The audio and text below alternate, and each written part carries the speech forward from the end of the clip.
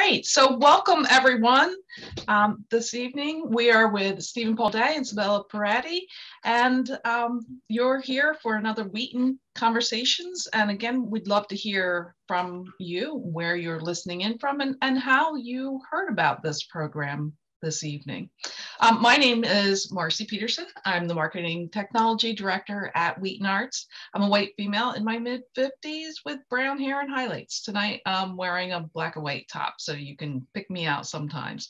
My pronouns are she, her, hers, and I'm broadcasting from southern New Jersey, which is traditionally the land of the Lenape. Again, we'd love to hear how you heard about this program. I'd like to point out that there is a live transcript. I'll have to get that started in just a moment, but you can turn on closed captioning if you need to once I get that started. There are two places for you to participate, and one is the chat where I've already directed you to. But if you want to ask Stephen and Sibylle questions, you can do that in the Q&A. That's the best place to do that so that we can keep track of your questions. And they'll be answering your questions throughout the evening. We want to thank our sponsors, PNC Arts Alive and the Art Alliance for Contemporary Glass, for supporting this program this evening. And for future programs, please consider supporting Wheaton Arts through memberships, donations, and shopping. I'll be dropping a link into the chat box so that you can follow up and investigate our membership. And don't forget to check out our shop.wheatonarts.org for lots of beautiful items. And I will also be sharing with you the link for the upcoming Wheaton Conversations. And I have the pleasure now of introducing Pamela Wakeman, my coworker, and she will be the moderator for your Q&A today, and she'll ask your questions of our guests. So I will hand it over to you now, Pam. Thank you, Marcy. Hi, everybody. It's so nice to see so many familiar names here. I'm so glad that you're joining us once again. I am Pamela Wakeman. For those who do not know me, I am the Director of Education and Artist Services at Wheaton Arts and Cultural Center.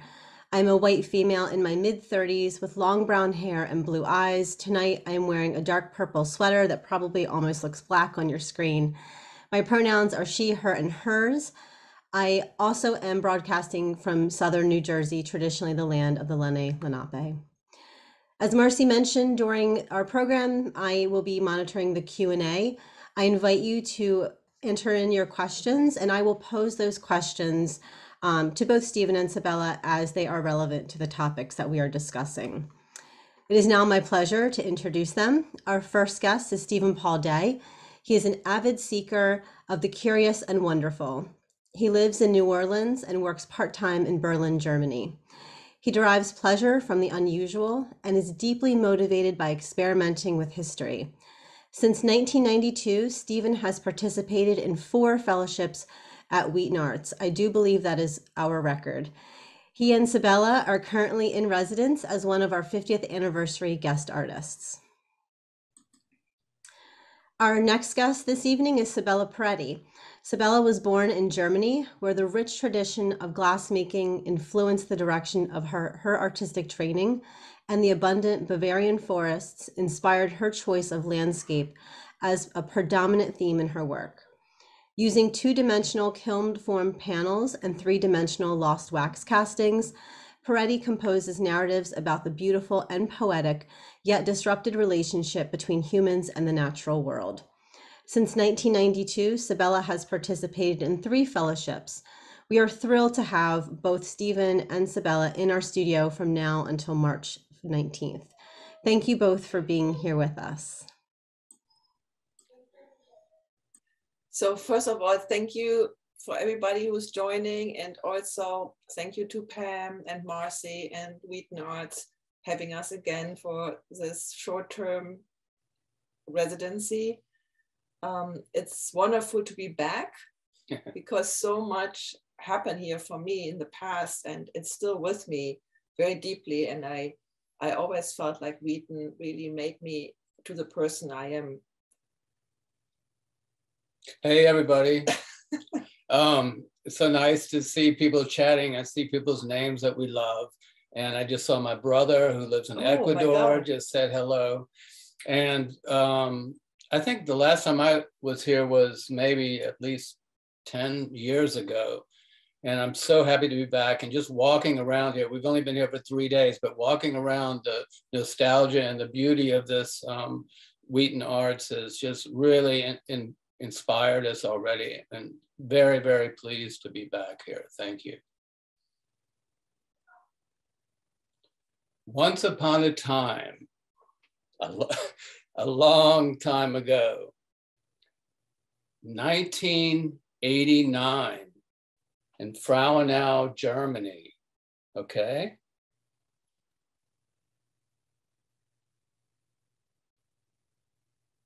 That was your part? No, this is your anyway, part.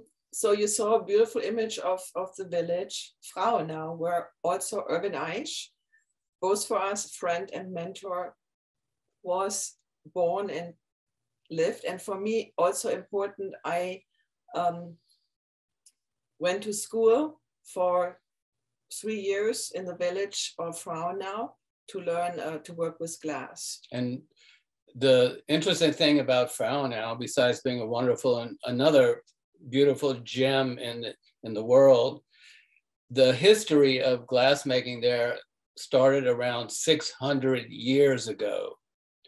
But one of the greatest gifts of Frauenau was Irvin Eich, okay? Irvin is a very famous and one of the most famous and most important glass artists. And I hate using the word glass artist. Irvin is a very important artist in Germany. And, okay. So Irvin, I met him also while I stayed in the Bavarian forest. I met him, he became my mentor, and he was the one, I mean, I came more from traditional glass techniques, and he really pushed me to bring the material, to push it further and use it as an art material and just go for it. And he encouraged me to study art and sculpture and painting. So he became very influential for my path. Okay. And of course, the same for myself. I've had the privilege of working in Frauenau with Irvin for the last 33 years and was actually a student with Irvin in 1984 at Pilchuck.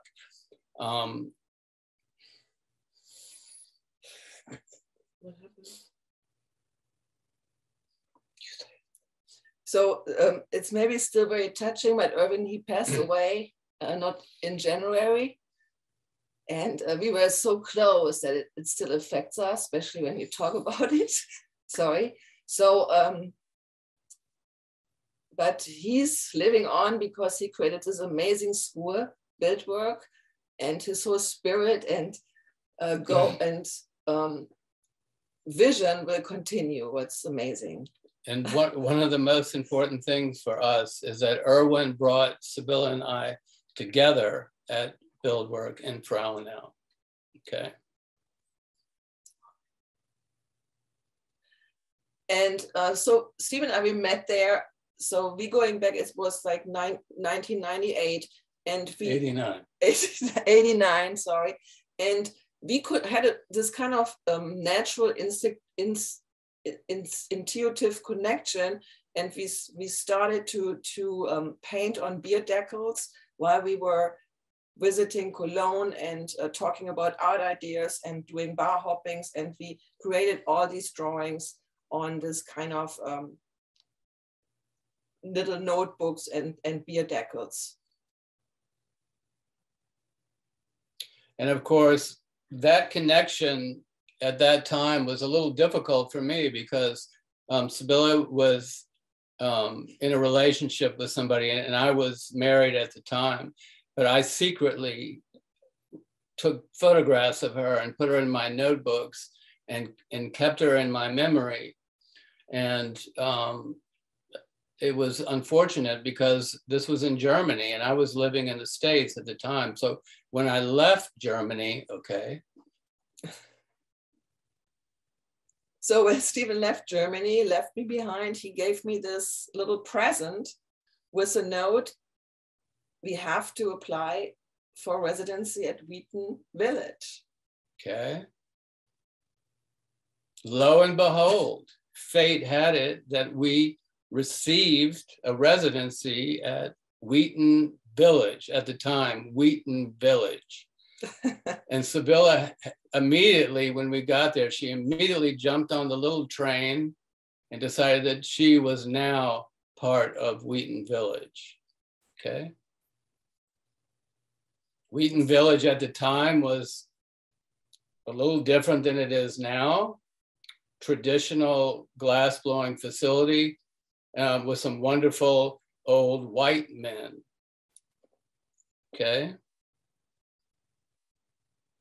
That's your favorite place. So of course, for me, it was also actually the first time or the more important time to come to the United States. And the first place Stephen took me was Wildwood, was also located in South Jersey. And I loved this place. And it changed Sibylle quite a bit to come to the States. You can tell already by how she looked after that, okay? So now we switched to a few pieces we did together during our first residency at Wheaton. And we focused on twins and the connection. As we basically, Stephen worked on the right side and me on the left side. And we made together that one kind of piece where it seems like a twin and reflects on our connection. I don't know how else. Well, I mean, the other thing that was great about this was that we got to learn. Sibylle had never done castings before, so I was teaching her a little bit about doing castings. And Wheaton offered this opportunity to use this strange glass and make these Siamese twins. You can go to the next slide. And so we were using black glass and this honey glass. I don't know where the glass came from at the time at Wheaton, but it was really wonderful for us to use this, and also to use it in the context of the idea of the twin and how we could work together on the same sculpture like we did with the beer decals and drawings. And in this piece especially, you see the wanting to join, but also the two individuals who are trying to also pull away. So this all is embodied in this early sculpture. Okay. So, and I put this one in because it was one of my first glass castings, and it was also done here. And it was basically from scrap material I found in the dumpster. And for me, it was always, and until to now, very fascinating to, the piece is titled Conjoined Twins, to create like the strongest physical bond human can achieve. And that's, for me, the Siamese twin idea. Okay. And like old Joe and the glass blowers, they told me a lot of fairy tales while I was here. And one was about Louise. She was the one who wanders. She was a ghost, and she wanders the grounds of Wheaton with the goal of stealing the paperweights at night. So I dedicated that kind of object to her in her memory, and it's preserved forever. And these are a few pieces I also created during this time. And my work until today reflects on the fragility of life. And in these container pieces, the goal is to basically protect life, actually. Okay. And I also was always very inspired by scientific displays and pieces in this. And it's for me, what is extremely important that something is enclosed and protected, but also is connected and has a connection to the outside, and also to give the individuum which are inside the opportunity to breathe and connect to the outside environment, but at the same time to protect them. At the same time, I was working with the idea of bottles as well, but my focus was a little bit more on history and folklore. But I decided to do this piece with the bottles. It's the history of Wheaton. I was very fascinated with Frank Wheaton and how the building was or the foundation was started. And the piece on the right is a portrait of Edgar Allan Poe. And what's nice about this for me was there's a certain quality to the glass that you were using at Wheaton. I don't know where it comes from. It was maybe from the factory or something, but it always had this very kind of rock-like quality. Okay. After Wheaton, there was a moment where Sibylle and I had finally been able to get together and be together. And then all of a sudden Wheaton was over and we had to go away from each other. Yes, I went back to Germany, Stephen to Australia, Japan. And then, is that the right order? And then we met actually in Wheaton for the Glass Lovers Weekend. That's right. Is that correct? Yeah. The Glass Lovers Weekend. You remember those things? And then Sibylle and I said, we have to get back together. This was a year later, and we were still separated. We had written each other thousands of letters with wonderful drawings and objects. And finally, we said, we have to get together. Let's go to Wheaton again. And so I remember we made it to there, and then immediately we left. So we went out on a trip from New Jersey down to... And ended up in New Orleans. Okay, next slide.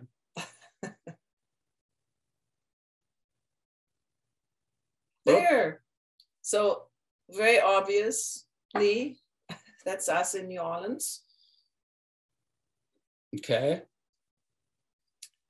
And this is our house that we decided to house sit while we were in New Orleans for that time period. But unfortunately, they decided to sell the house and we had to leave. Okay. Next. So that was a hard thing for us. What are we going to do now? So we ended up being nomads for a couple of years. Yes, probably even longer. So we just started to travel, and we spent extensive, actually, time, almost 2 years in Mexico. Okay, next. And in Mexico, we didn't have any facility to do any glass work or castings. So we were really focusing on just drawings.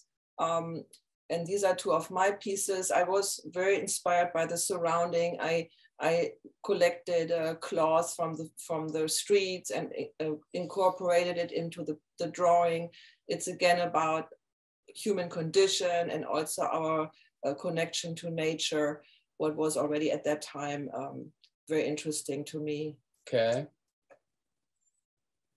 At the same time, I was working on an exhibition I knew I was going to have about Tennessee Williams, who was, of course, everybody knows Tennessee Williams, the writer, but he represented for me a certain energy about New Orleans. So this was, and I had no way to work with glass or anything or sculpture. So it was all about drawing at that time, okay? That was a brief moment. Then finally we made it back to New Orleans. Yes. Yeah, and we finally got our studio in New Orleans. But unfortunately, that studio didn't have any facility for glass. Yes. So we did, but at the same time, we were getting these opportunities to do collaborative shows together. Next. And this was actually one of our first collaborations at Baba Mavis in Seattle, based on fairy tales, narratives. But it's very obvious to see the influence that Wheaton had on us with the bottles at the time. But at the same time, we didn't have enough facility to make other shows. So we decided, oh, let's try again at get another residency at Wheaton. And lo and behold, next, the fairy tale came true. Yes, we were extremely lucky to receive another fellowship. Okay, next. And I focused at that time on larger kiln castings. Amazing opportunity in Wheaton. You could melt your own colors, and this was beautiful. These two pieces are based on a narrative, left narrative on a boy and right of somebody else. And I started to insert crystals into the work, and they can be seen either way as a wound, but also as a healing component. Okay. At the same time, I was still working on the Tennessee Williams show, and this is the characters from Streetcar named Desire. But what was interesting to me was that was the first time I could do larger castings, and at this point, incorporating sulfides cast into the glass. Next. At the same time, we started doing more collaborative shows together, and this particular one was called Why Mythos, and it was about mythology. But what we got to do again, we got to show the beard decals that we made some years back, and then create pieces with that in this context of this exhibition.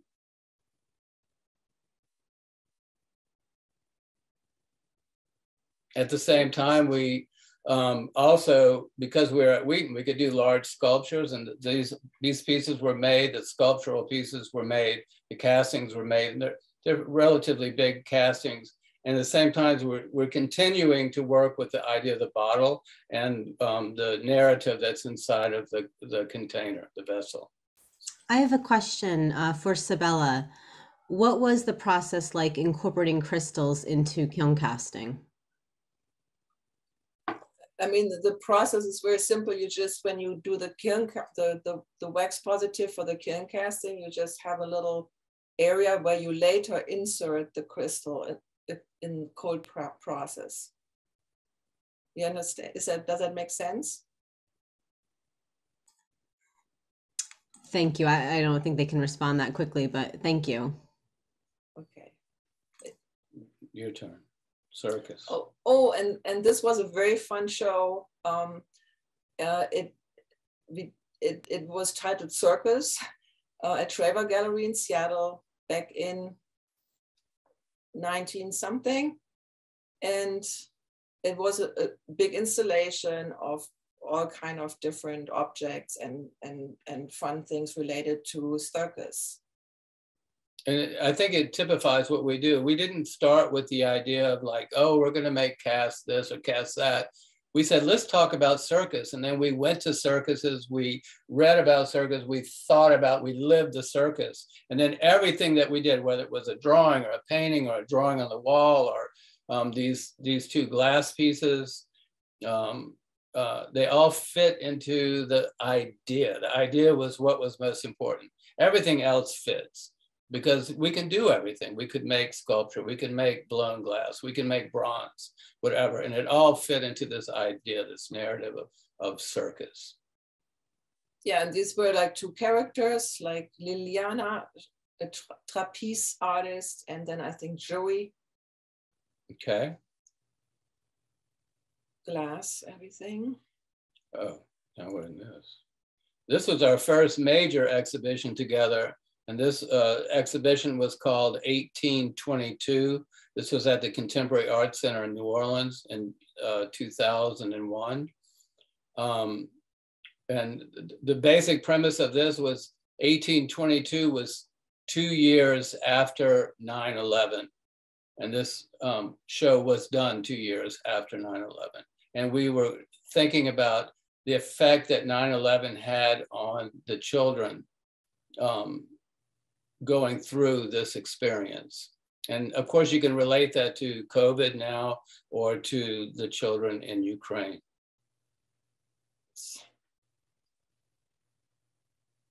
And we also, again, created bottles, and we tried to create a safe environment, like a refuge for the children.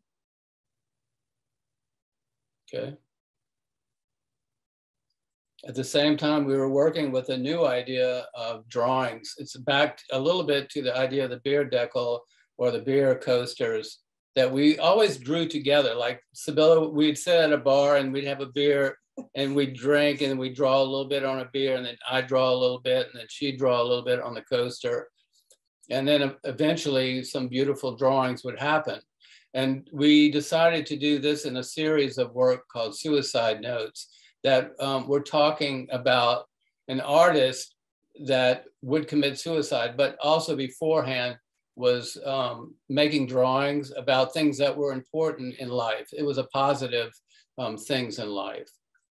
Yeah, it was also about, in general, what would somebody what would somebody who departs or has to depart would leave behind. And it's a combination of a poem, sometimes just a word, and a drawing. On a napkin. They're all done on napkins. Next. Were these drawings the final pieces, or did they inspire other pieces in glass? They were final. No. No? Oh yeah, not 100%. At that time. It's interesting because at that particular show was the first time we did the drawings, the napkins.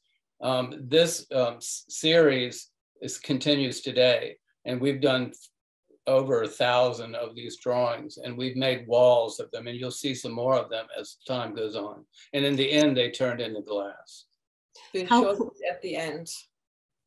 How closely do you follow the drawings that you make? Do you do multiple drawings or sketches for like one piece of work? Well, on the napkins, they're intuitive, so they're done in the moment. Mm-hmm. How about your other pieces?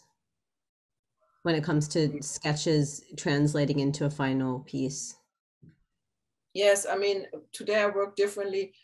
I do lay out certain imagery and, of course, research and what I want to do, and will use all this. But normally I work more like that. I start at one point and then the work grows from that. It's not all completely planned or laid out 100%. Great, thank you. The last show, the 1822 show, was at the Contemporary Art Center in New Orleans. And at that time, we finally had our studio at Studio Inferno in New Orleans. The thing that we were missing an oven or kilns to work with. So again, as fate would have it, we applied to Wheaton, and lo and behold, I don't believe in fate, but fate gave us another residency. The third one for me. Next. This is an actual photo at Wheaton, the only one I have. And at the time we were making larger sculptures in glass because we were so needy for ovens, and to come here and make larger castings and experiment with stuff. This is what Wheaton's all about. And it was just an amazing opportunity for us to come back and make these pieces.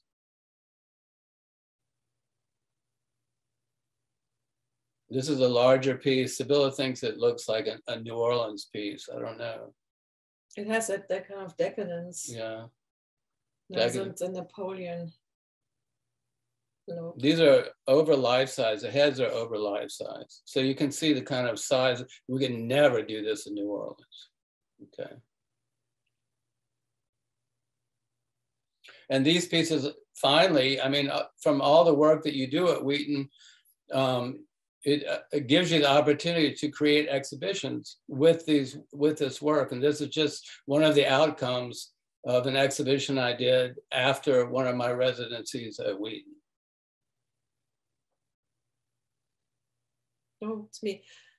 Yes, and during this time, I mean, we went a little bit different directions, but I also still continued the kind of twin or sibling series, and try to connect always two characters together, try to create a harmony between the two. Next. And this is a detail for me, it was also very important to find a special, very intimate connection between two figures. And in this also to find a different communication. And in this piece, I wanted to focus on the sense of hearing and how we connect through hearing to each other. And like nature always was important, our relationship to it, our inability to connect to it and to find balance with it, but our ongoing search of finding a way how to make it happen. And left is a large casting, it's all life size, and on the right side is a wall panel in glass.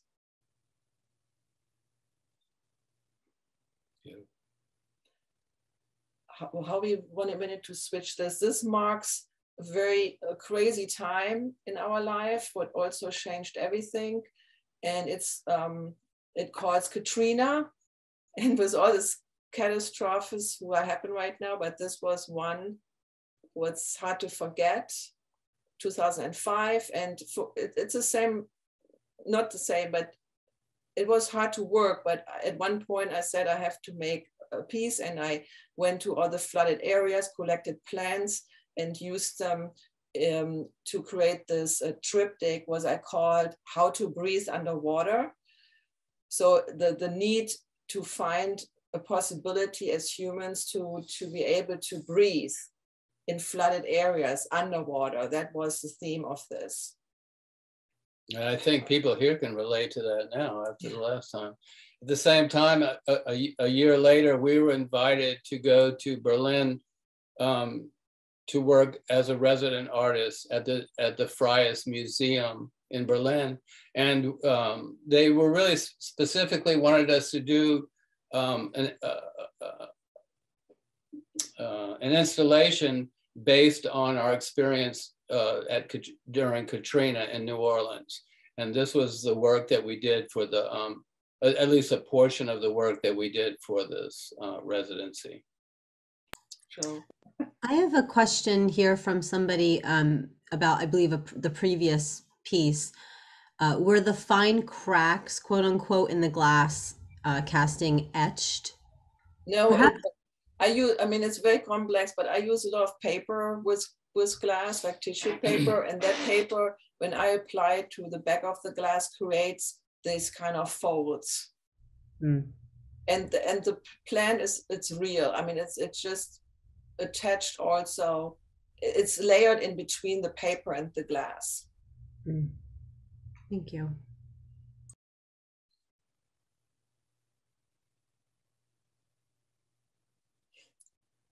Well, it happened again, 2007, I think.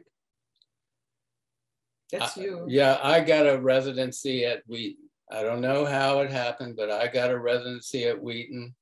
And I was absolutely thrilled to be back with my friends.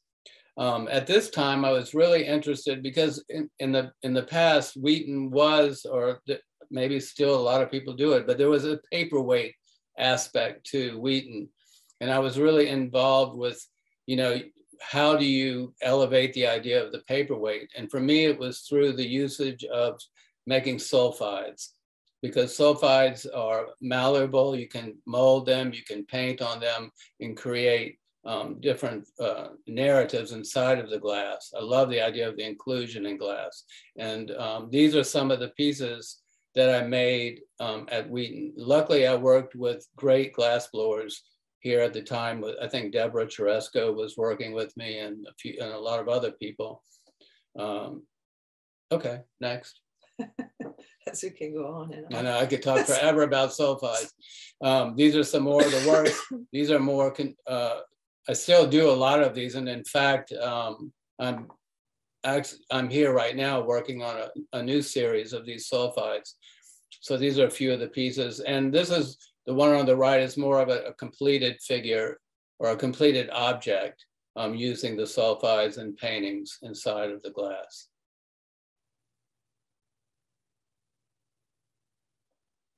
So another residency, very important too, was at Kohler Art and Industry Program, offers this amazing residency program. And we were again super lucky to get this together in the ceramic area. I don't know if I have to explain Kohler, but I think most people are familiar with the company. Just go in your bathroom. Your sink or your toilet will probably be. These are some of the pieces I made at Kohler. These are all made of the vitreous china or toilet ceramic. And it was wonderful, again, to go to residencies are so amazing because you have to go there and relearn the way that you think about things and the way that you think about how to make something and how to input that technique into your own narrative. And these are some of the pieces I came up with, these fire sticks. And my focus was on laying on feral children. Feral children are children who grew up with no or very little social contact. And for me, the fascination also lays in this question, how does isolation affect the human being? And also another important question went through my mind, how if isolation maybe connects you closer to nature. So I made these portraits of Jeannie, the feral child, and another one, Victor. And so I worked with imagery I take from documentations, and this was a documentation about Jeannie, the feral child. She was discovered in the 70s and lived like all her life isolated in one room. I don't want to get too much into it, it takes too long. And exciting at Kohler, I was able, what I always had in my mind, to become really life-size. And I modeled this life-size genies. And this also, this time at the Kohler residency encouraged me also to work large scale in glass. And that's one of my, I call them snow children. They're inspired by a Russian fairy tale. And it's about, very briefly, about fragility of life, but also resilience and continuation and connection to nature.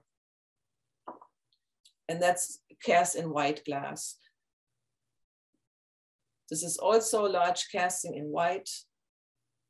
And again, you see I try to always connect to individual people. That goes so quick now. It's okay, it's good. Okay.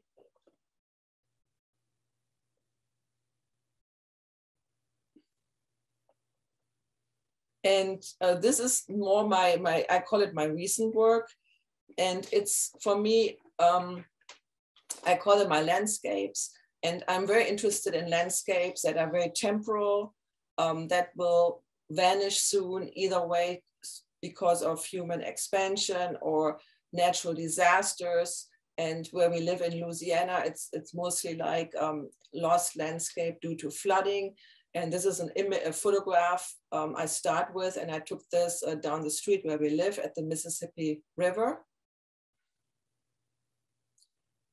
And so, and I use this photographs more or less like a staging, like a stage setting, and collage other images into that photograph.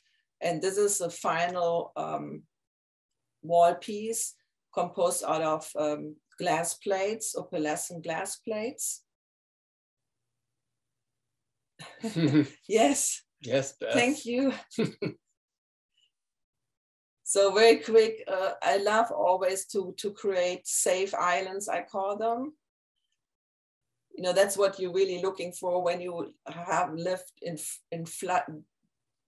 During flooding, you try to find the island, like the safe place, the refuge.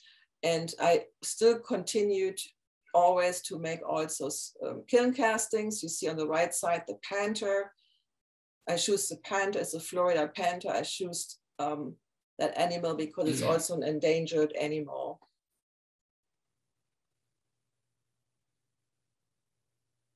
And this is a very recent piece. A little bit encouraged, I think, during COVID, I decided to eliminate the human presence.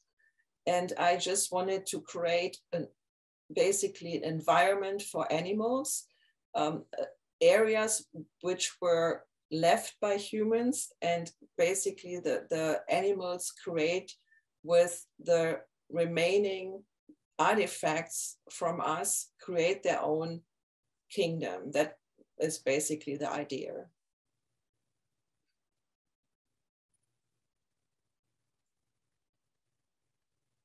So people always ask about the pearls. For me, the pearls are, it's an object, or it's something what's made by nature.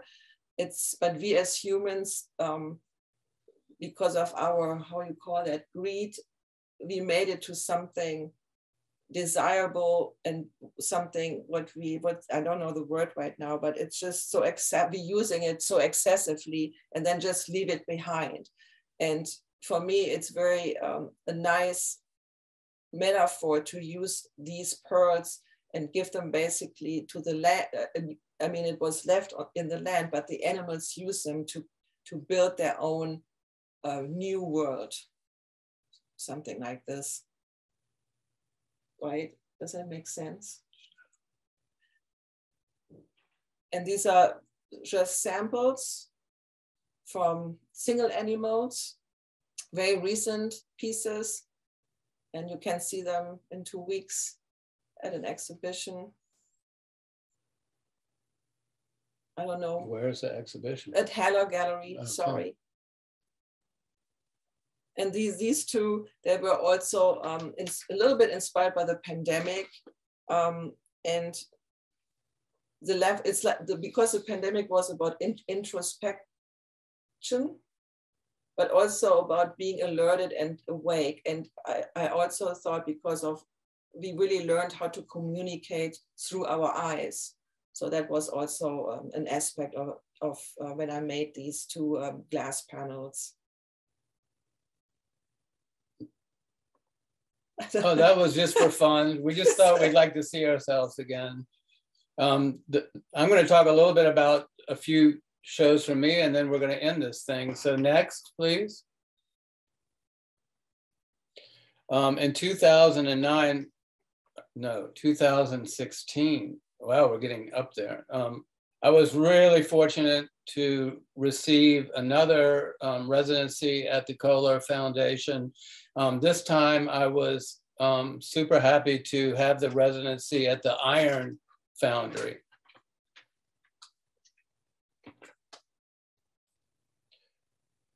An amazing experience. It's hard to, I try to give a feeling of the ambiance of this amazing factory, which is dirty and grimy and loud and full of iron particles and people pouring 10 billion tons of iron a day.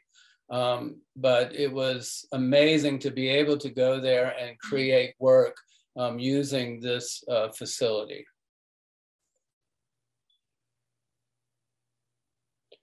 I'm not going to go through all the pieces I did there. There's only one piece I'm really happy about, very proud of, and this is a piece called The Immigrant. And I came up with this idea about a child who came to America and wrapped himself and cloaked himself in the American flag, and ended up, in my mind, working at a place called like Kohler, where they encouraged, in the time, they encouraged immigrants to come there and work. It wasn't like, we don't want immigrants. They encouraged the immigrants, because the Kohler factory was founded by Austrians, by themselves immigrants. So I had this piece cast. It's 600 pounds of iron, and it was an amazingly difficult piece to cast. Next. So this is a little bit of the process going through something like this. First, you have to come up with the idea, and then make a giant sand mold for this piece. This is like a coffin-sized mold. And once the piece comes out of the mold, then you have to finish the piece, and it's a very, very long process. My dream for this piece would be that it would stand at the American house, which is a house built for the workers, and a facility for the workers at Kohler. And there's a part of the building called the immigrant room, which is, I guess, a restaurant or something, but it was wonderful that I said, oh, the piece has to go there. And next. There the piece now stands, and in homage to all the immigrants that built this amazing factory. Next. A more recent exhibition from me, Queen of Mirth. Also, it's a little bit like Wheaton. When you come to Wheaton and do a residency, it gives you this opportunity to make a lot of work that you can later use in an exhibition. Kohler was the same for me. At this time period, I wasn't doing much glass, but I was doing a lot of sculpture and bronze. And Kohler allowed me to do pieces in iron. And this is a piece, and this is a very large matchbox. It's a blown up matchbox, Queen of Mirth, showing a lot that I make most of my work now is through painting, but the piece in the middle is a large iron piece called For the Love of Lincoln. And again, another matchbox. And you can see a little bit that I'm very involved with history and ideas of how to use the idea of history in work. Okay, next. This is a typical exhibition for me. This is from that exhibition. I just show this because for me, when I do an exhibition, for me, the exhibition is one piece. So it's hard for me to separate pieces out. But a lot of those same pieces were in this exhibition. Next. This is the most recent exhibition I had called Now She Sings, Now She Sobs, Now She Sings. And I made this exhibition in general to be part of a prospect biennial that we have in New Orleans. And the idea for this was looking back at historical New Orleans and how we live today in New Orleans as a hybrid of Victorian times or Victorian qualities and historical New Orleans. New Orleans is a museum. Yeah, so many people have come in and say, oh, you live in a museum. And it's very true that we somehow assimilate these historical visual things that we live through and somehow combine them with contemporary stuff. Next. I'd like to take a moment to go back to the piece, The Immigrant, that included the flag. Yeah. We have a question from somebody that the flag inspired them to ask if either or both of you use other found objects when modeling cast glass pieces. All the time. I do. I mean, I live for that. Most of the work I do is sort of a collage of found objects and then reassembled into a hybrid object.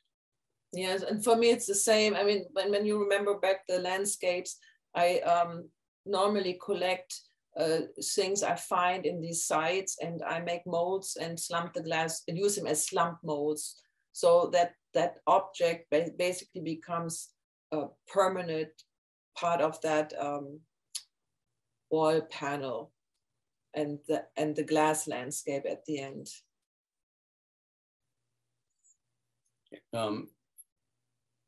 If you go back just one slide, in this piece, in these bottles, which again are inspired, they're partially inspired by being at Wheaton. And Wheaton in the past created a lot of apothecary bottles and pharmacy bottles.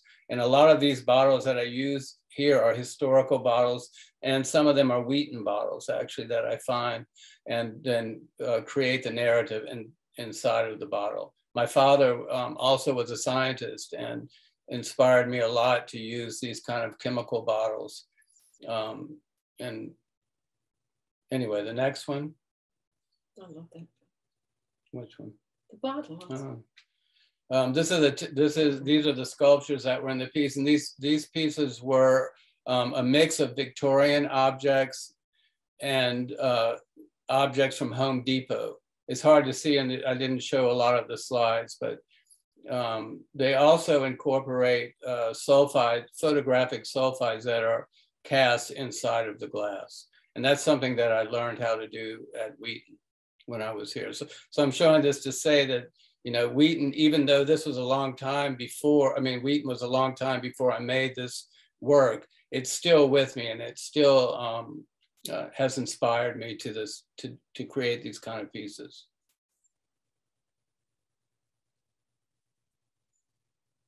What's the title of this? This is called End of the Empire.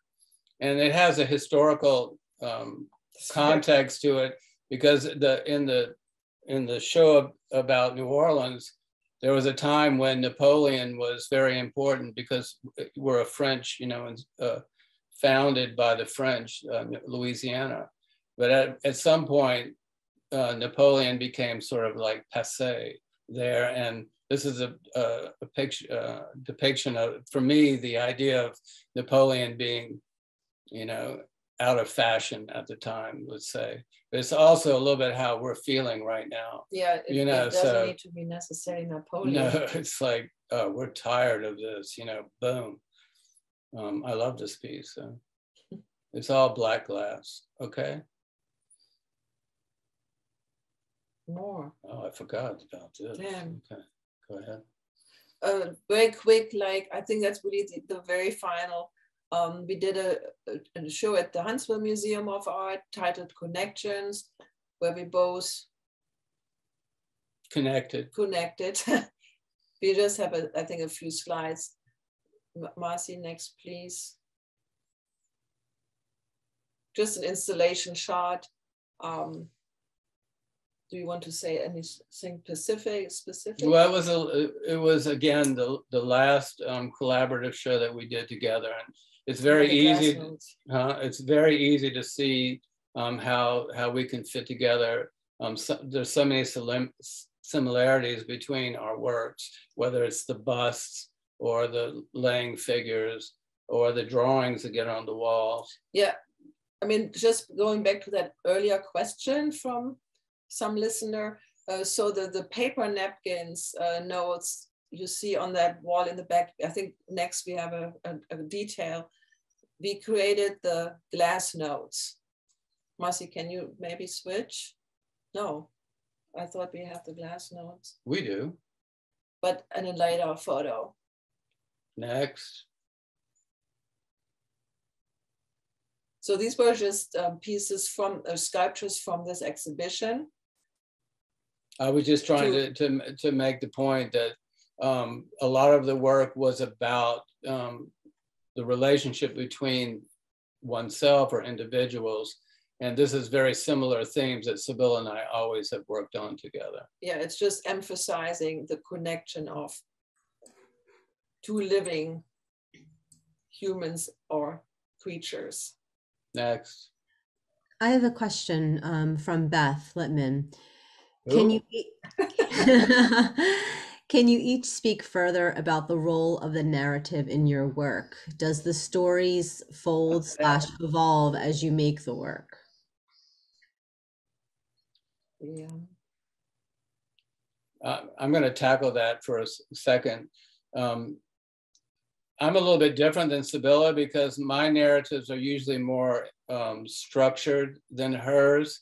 So I usually would take a historical paradigm and then work into that a kind of narrative that I want to show off. In other words, Sibylle is more poetic than I am. So her narrative, and I'll let her address that. Yeah, I mean, I feel like that I do need a starting point, and then I start somewhere, and then through that process, I find that something else evolves and happens, and then I go that path. And when I'm into an idea, of course, that's all you're thinking. So you look around, and everything is filtered through this idea, and you see things which you want to make part of the narrative. But it's not all, for me, it's never all already there. It's just like the glimpse of an idea, and then it all starts. That's why I always panic a lot when I don't know how to realize things, because I have to really work on it. I'm not somebody who plans it all the way through. Is that the answer for the question, Beth? I'm not sure. I hope so. So in this final image, well, it's not quite the very, very final, but it's very close. We had decided that we wanted to make the napkins, we wanted to make them more permanent because the napkins are so fragile, and they over time, they kind of just disappear. And it, like with the jars and the bottles of preserving things and preserving the children or giving them a safe place, we found a way to make large sulfides. And a sulfide is just a material that can exist within glass, right? So we made large sulfides and then encased them in flat glass, and then ended up with these pieces, the glass notes. Yeah, this way they are preserved, but they still have that kind of fragile feel because they are basically encased in glass. And if you would, the next slide will show you a detail of one of them. I will not talk too much about that specific goal.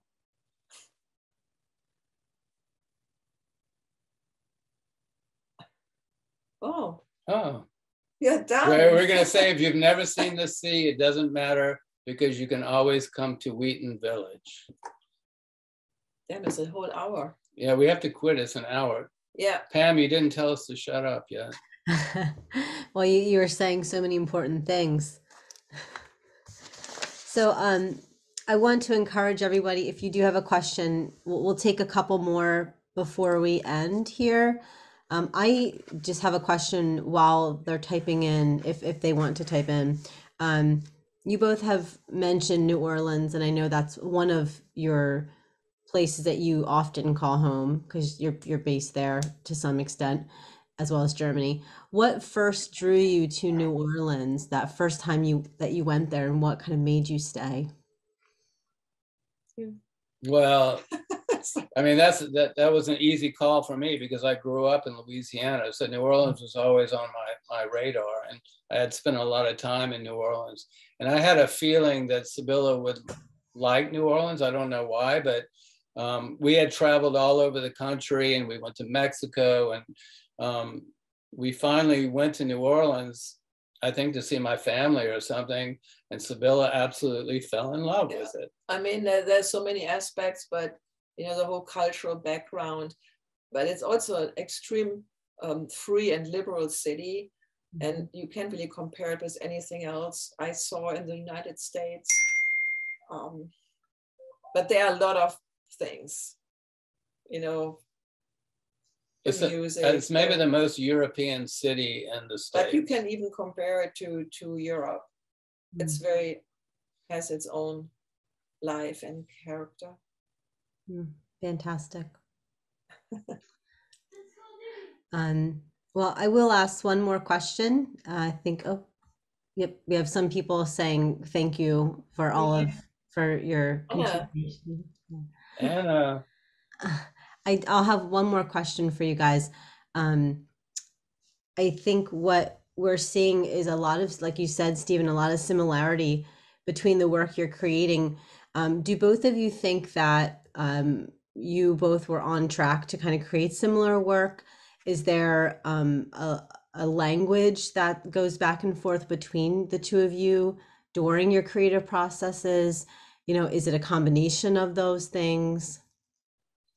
Well, I mean, again, it goes way back to the bar days of drawing on the beer decals. Immediately when I just went to visit her in Cologne. We weren't at all together or anything. And we just went out and had a beer somewhere and we started drawing. And immediately the drawings were just so easy to do together. And it was just so obvious that we had a similar feeling, you know, and that's grown and grown and grown. And I don't know. I mean, it has all kind of different levels. When we also do a collaboration exhibition, we are sometimes, I start a piece and he continues it, or the other way around, or we make completely separate work, but it's tied together by the same theme. And the amazing thing of being an artist couple is also when we do our individual work. I mean, Stephen is the best critic I could wish for, because he is super honest and tells me, you know, don't do it that way. That looks horrible. Do it this way. So we are very supportive also when we're doing our separate work as well, because we know, you know, we feel what the other person wants to express, and we see the mistakes. Well, I would like to echo what everybody's saying in the chat. It has been wonderful to hear your story. Thank you so much for everything that you've contributed tonight. Yes, thank you, everybody. And thank you to both of you from me as well. And of course, Stephen, your shirt, we must point out your shirt, and you're cheering on Millville and the Thunderbolts. Yay, Millville, go Thunderbolts. So good evening, everyone. This wraps up our program, and you can check out the chat for the links that I dropped in there earlier, and keep in touch and follow Sibylle and Stephen on your own. I would invite you as well to look in the chat for the link to upcoming Wheaton conversations. Sign up, and I bid you good night. Keep in touch with Pam and myself. If you have any questions, be sure and get in touch with us. Good night, Thank you, everybody. Good night. Bye. Bye-bye. Thank you again. It was wonderful to see you and work with you both. Bye. Bye. Bye-bye. Bye. Oh.